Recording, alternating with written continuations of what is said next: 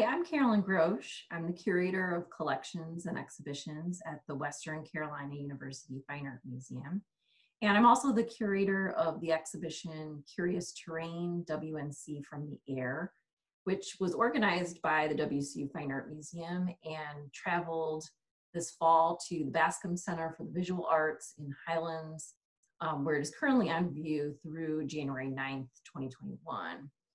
The exhibition of aerial photographs was made possible by a generous grant from the Community Foundation of Western North Carolina, with funding from the Rick and Bridget Eckerd Charitable Fund, Lipscomb Family Foundation, and the Fund for the Arts of the Community Foundation of Western North Carolina.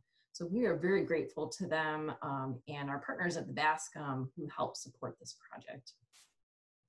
Curious Terrain was developed in conjunction with last year's campus theme at Western Carolina University, which was environment and sustainability. And it was really meant to give us a new perspective on our built environment here in Western North Carolina. So a project really specific to this region. And it was also an opportunity to find out how patterns of land use reflect wider trends throughout the United States, but also an opportunity to discover what is unique about how we use and impact the land here in our region. So to do this, we hired aerial photographer Alex McLean, who has been taking aerial photographs for over 45 years, to take images of the 7 westernmost counties of North Carolina. So we really kept it focused on Haywood, Jackson, Swain, Macon, Graham, Clay, and Cherokee counties. And it's important to note that all the images in the show were taken from an airplane. So this was not drone photography. This was a question that came up early in the project. I had asked Alex what he saw as the benefit to taking images from a plane versus using some kind of drone technology, which is certainly becoming more widespread. And his response to that was that you can really cover more territory in an airplane, you can gain a higher altitude, and then you can also really explore an entire region. And that's what we wanted, was to learn more about our region as a whole. So Alex visited 3 times in September, October, and December 2019. And it was really important for him to come back on several occasions so that he was able to capture images from different seasons, different harvest times, in different lighting and weather conditions. So it was really important that he be able to kind of explore and return to certain locations and sites at different times of the year. And to some extent, you can see it reflected in the images. His September images, which was the first set of images, they're a little hazier, a little foggier. The colors are a little more muted. And that was really a result of the weather conditions at that time. So it was important for Alex to come back on several occasions. And he ended up taking over 2,000 images during the project, which really created a wonderful portrait of Western North Carolina. Of that, the curatorial team selected 28 images, which I can say was very, very difficult. There were some really wonderful images that came out of the project, so it was very difficult to narrow it down to only 28 images for the show.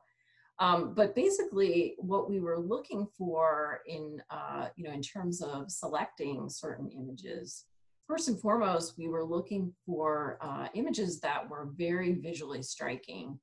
And just to show you an example of that, this image of a construction site in Colby, North Carolina was a perfect example.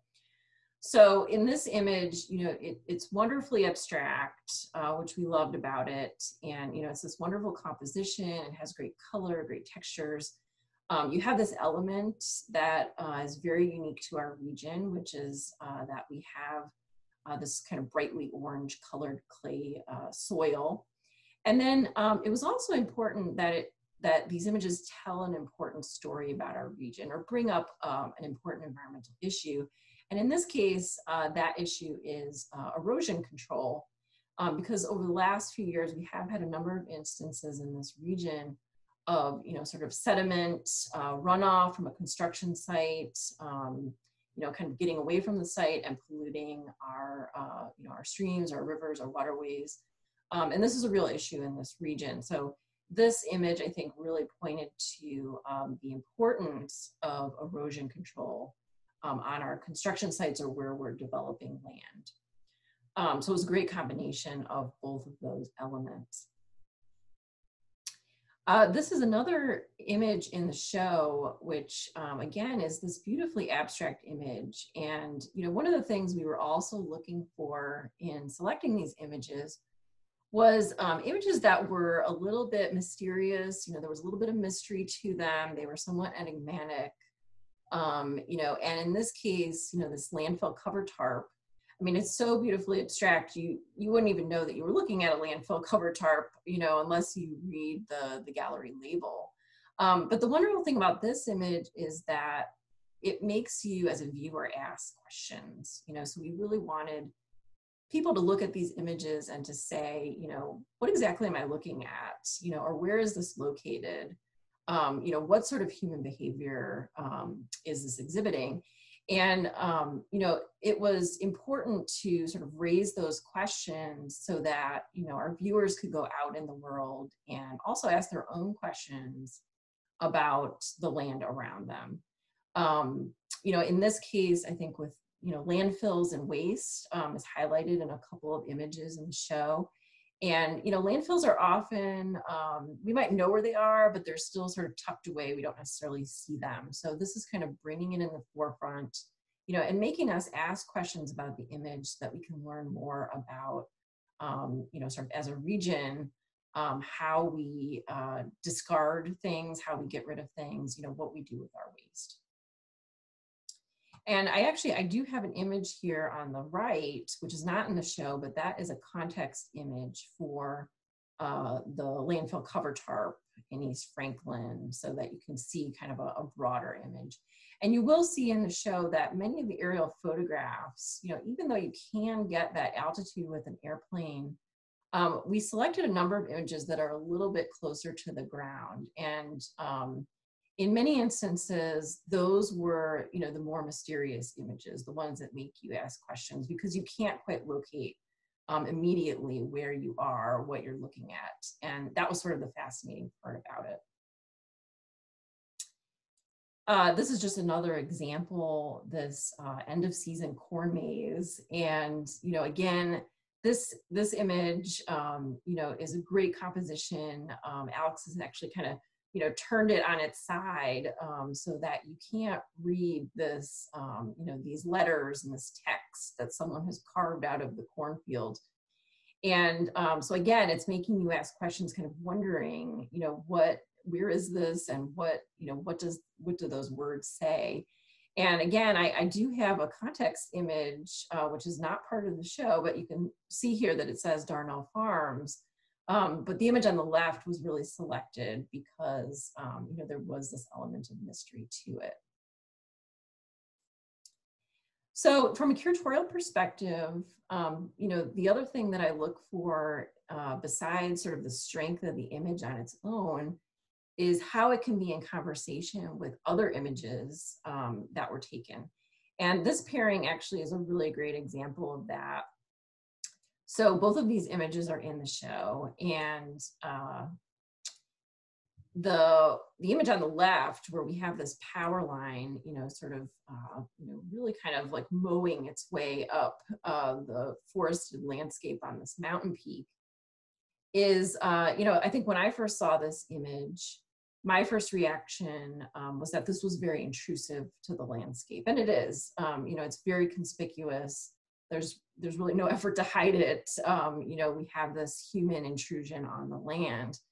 And yet, when I considered it in relation to the image on the right, which is this image of rolling up rows of mulch fabric, so this creek sort of running alongside these agricultural fields, when I thought about that river in relation to the image on the left, in some ways, there isn't a lot of difference between kind of these two lines in the landscape, meaning that they are both you know, sort of forces that are carving their way, you know, through the landscape and, you know, making an impact. And so, you know, these two together, I think, really raise the question of, you know, what do we consider natural? Why do we consider one thing more natural than another? You know, why does this river, albeit, you know, a meandering line, why does that seem more natural, you know, than this human line in the landscape, which is, you know, sort of straight and geometric? So it raised questions about what we consider natural and, you know, what we don't. We also wanted images that made us think more deeply about our impact on the land as human beings, you know, and people living in this region. So, you know, the image on the left of the landfill in Canton, which is so close to the Pigeon River, again, raised a lot of questions about the health of our waterways and, you know, how you can really keep the contamination from that landfill away from the river. And the same goes for the image on the right with the agricultural land so close to the riverway.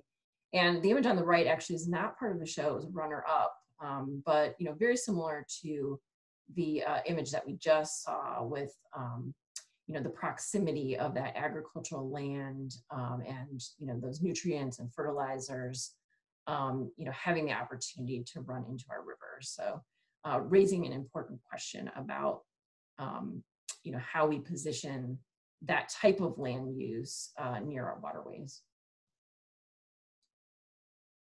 There were also questions raised in the project about resource extraction and everything really from, you know, energy use to pollution and, you know, agricultural placement. There were some questions about social inequality that came up from the images, and also questions about preservation of historical and sacred sites.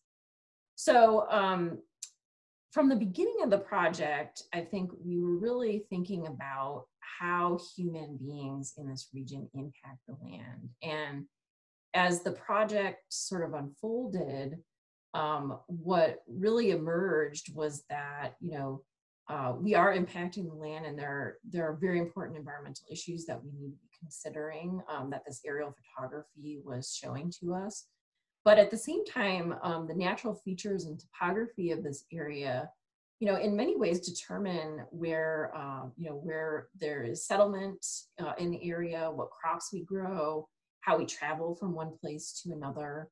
So human beings are, you know, shapers of the land, and that was very evident from the photographs. But we're also at the land's mercy, and in many ways, you know, we surrender ourselves to this terrain that we inhabit. So it was interesting to see that point emerge, that the land affects us, impacts us as much as we impact it. So I hope you all have a chance to see the exhibition and that it sparks your curiosity about the land around you and the built environment in Western North Carolina. Aerial photography, I think, can be very inspiring, very surprising, very beautiful. But it can also be a great tool for helping us to make better decisions about how and where we build and what we preserve and protect. So I just want to thank, again, the Community Foundation of Western North Carolina and also the staff at the Bascom for their support of this project, especially Teresa Osborne, Billy Love, and Zach Rogers for all their help and their enthusiasm for bringing this exhibition to Highlands. And I also want to thank Alex McLean, the artist, for his insights, research, and commitment to the project, and really for providing us with a new perspective on the Western North Carolina region. We are so thrilled that this project was an opportunity to think critically about the impact of human activity here, and also the opportunity to celebrate what is truly unique about Western North Carolina.